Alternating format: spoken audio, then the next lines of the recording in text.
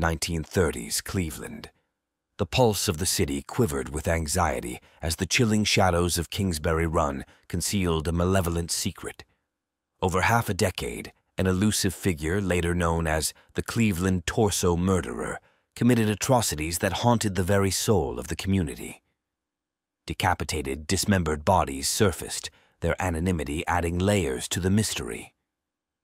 As investigators scrambled, forensic efforts in those early days mainly relied on fingerprints, yet many victims remained nameless. Dr. Eliot Ness, the city's safety director, was haunted by his inability to catch the perpetrator. Though suspects arose, like Dr. Francis Sweeney, who failed a polygraph test, the truth remained buried.